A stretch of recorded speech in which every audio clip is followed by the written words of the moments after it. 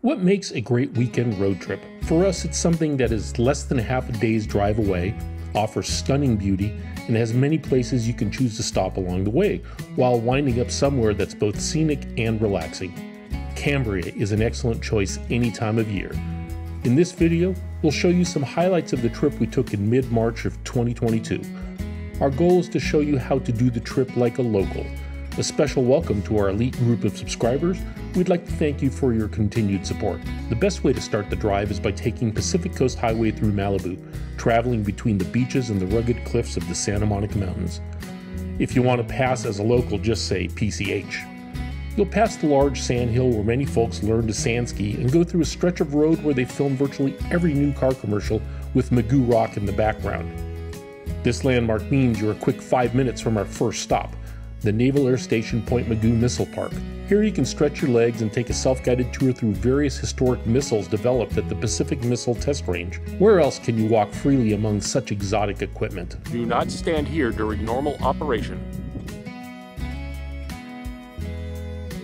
This is the Regulus. It's the smaller one of the largest. Even supermarkets are getting into the missile game. The Polar is. Good first stop on the journey to Cambria and wine tasting. Stop and look at munitions and weapons delivery systems. We joined Highway 101 in Oxnard before resuming our drive along the coast, along a 14-mile beach stretch known as the Rincon, where we can take in the views of the Channel Islands National Park to the south. After passing through Carpinteria and Santa Barbara, we took a short detour for a lunch break at Hendry's Boathouse, right on the beach in Arroyo Burro Beach. We fell in love with their lobster rolls, which have become a bit of a tradition whenever we're in the area. After lunch, we continue on the scenic drive over the San Marcos Pass Road, giving us great ocean views when we're going up to the pass, then views of Lake Cachuma and the Santa Ynez Valley coming down. We typically stop at the town of Los Olivos for local wines to enjoy during the rest of the weekend. There are dozens of winery tasting rooms and wine shops in this quaint little town.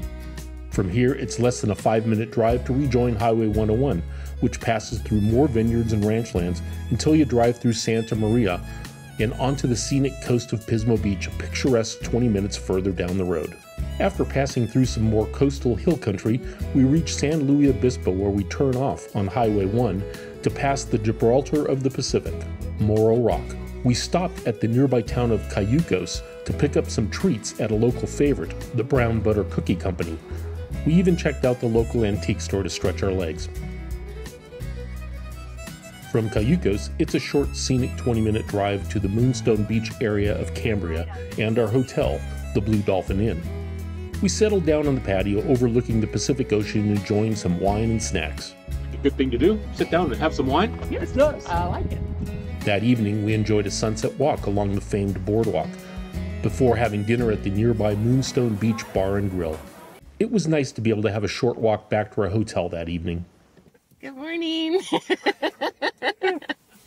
We made an audible. We're going to go to McWay Falls, which is way north. Yeah, all of 51 miles. The next day, we were told to expect intermittent rain, so we decided to continue driving up Highway 1. In 57.4 miles, you'll arrive at McWay Falls. That was very difficult navigation. This road is often closed for months following heavy rains. However, when we visited, we had no issues. Before taking on this drive, always consult local traffic maps to see how far the road is open. The drive is one of the prettiest in the world, since the highway is carved into the cliffs the whole way after you pass Ragged Point. When you get to the park and take the short walk under the highway, you're treated to one of the prettiest little coves anywhere, accentuated with a tidal waterfall that dumps right onto the beach. It's hard to believe that this was once private land, and the owners built a house on the cliffside looking down on this amazing cove.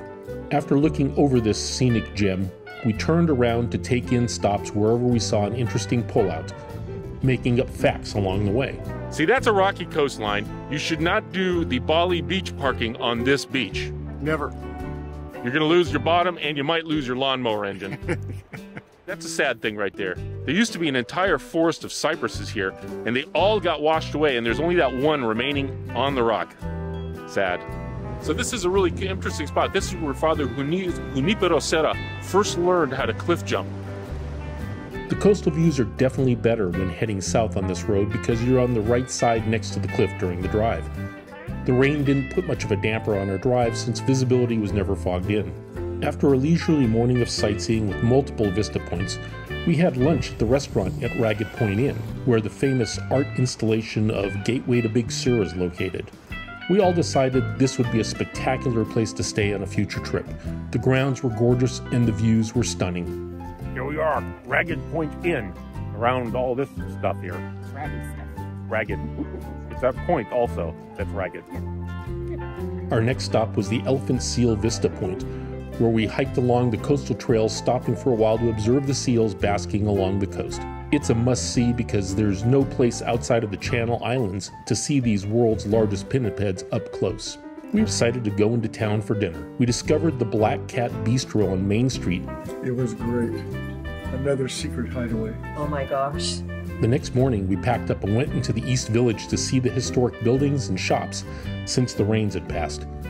We took in the sights around town and let breakfast settle a little bit and even hoofed it up to the old Santa Rosa Chapel and Cemetery. It was an interesting slice of history, offering nice views of the town from the hill.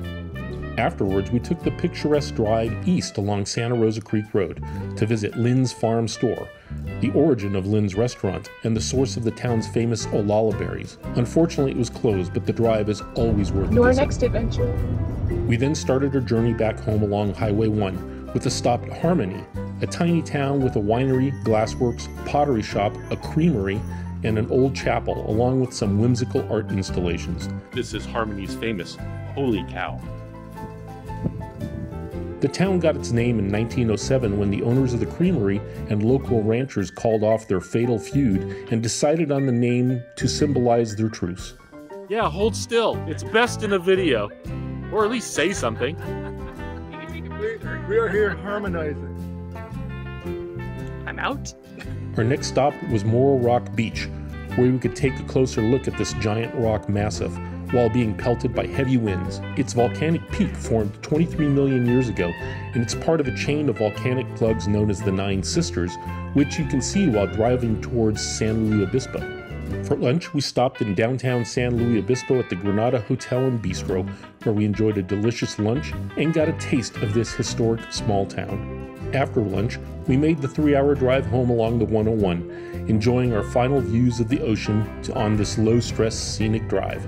If you're looking for a gorgeous, no-hassle weekend getaway from Los Angeles, or if you're visiting the city and just want a taste of California's Central Coast, you can't do much better than spending a couple of nights in Cambria. It's a year-round option where you can always discover something new. If you have suggestions of where to stay or eat along this route, please put them in the comments. If you have suggestions or other great road trips, please let us know. If you'd like more of this content, please like and subscribe so that the YouTube algorithm can suggest these films to others. Thanks for watching.